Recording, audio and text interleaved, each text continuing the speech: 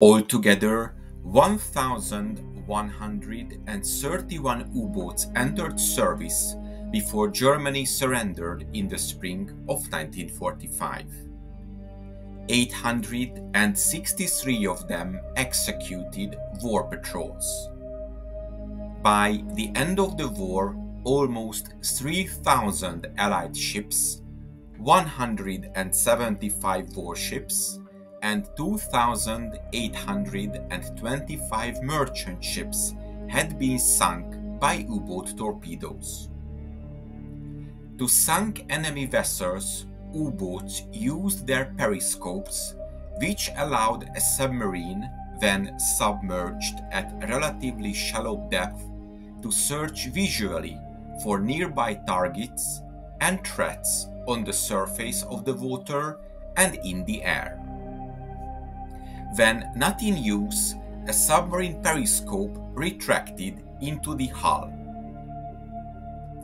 A submarine commander in tactical conditions had to exercise discretion when using his periscope, since it created a visible wake, giving away the submarine's position. World War II German periscopes were made by Zeiss, a German manufacturer of optical systems founded in the city of Jena in 1846 by the optician Carl Zeiss. The company began producing instruments for the German army and the navy from the 1890s.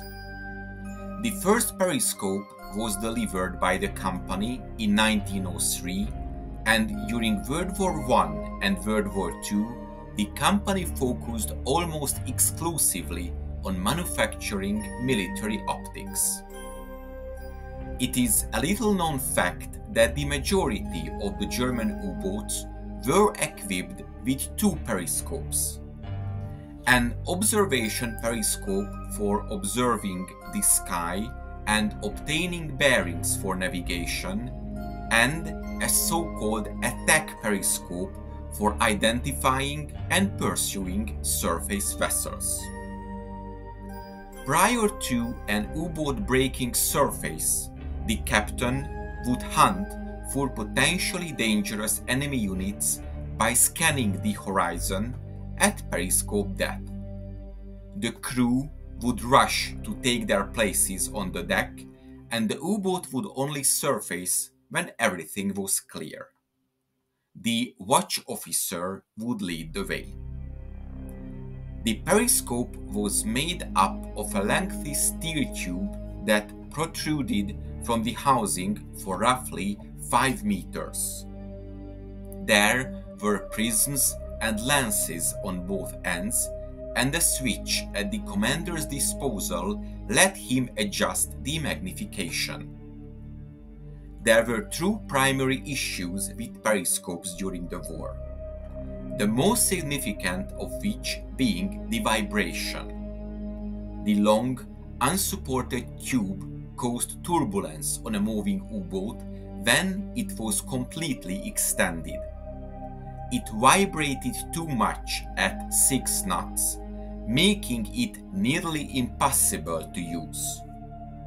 This was lessened by redesigning the pointed end to minimize the forward hydrodynamic resistance and reducing the unsupported length using an extension bracket.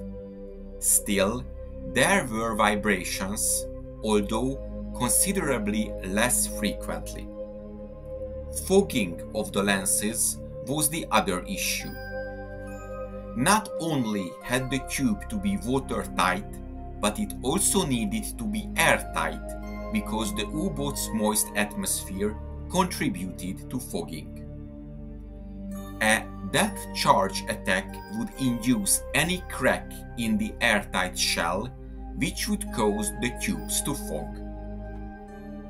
The attack and observation periscopes were slightly different from each other, since the latter had pedals and a seat shaped like a bicycle that could be raised and lowered together with the periscope.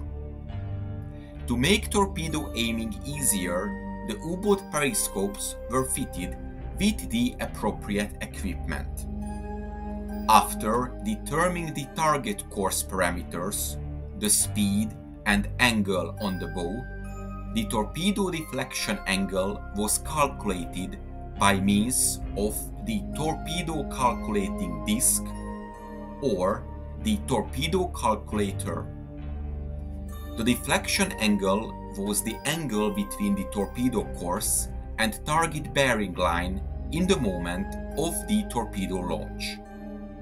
Additionally, the optical system for displaying the bearing scale inside the periscope's view area was installed on the attack periscope. Unlike the night periscopes, this arrangement did not require a second azimuth circle to be adjusted by 180 degrees because it was situated on the same side of the ocular box as the ocular. The exterior bearing indicator and the optical system both conveyed the same value. The trainable deflection angle ring, which was employed similarly to the night periscope, was positioned over the fixed azimuth circle. Additionally, the attack periscope was equipped with extra gear to read the true bearing or bearing with respect to north. This gear was made up of the differential gear, the 4-digit mechanical counter, the gyro repeater buried directly below the ocular, and the gear for linking the fixed azimuth circle with the differential gear. The coupling gear transferred the relative bearing, measured with respect to the bow, to the differential gear. The connection was also made between the differential gear and the gyro repeater, which was given the U-boat course. These two numbers were added by the differential gear, which computed the true periscope bearing. The mechanical counter had 4 numbers that represented the true bearing value with an accuracy of 20 minutes of arc. The ability to read the true bearing facilitates the use of the periscope for both attack and navigation. I hope you enjoyed this episode, and to make sure you don't miss my future work, please make sure you are subscribed to my channel and press the bell notification button.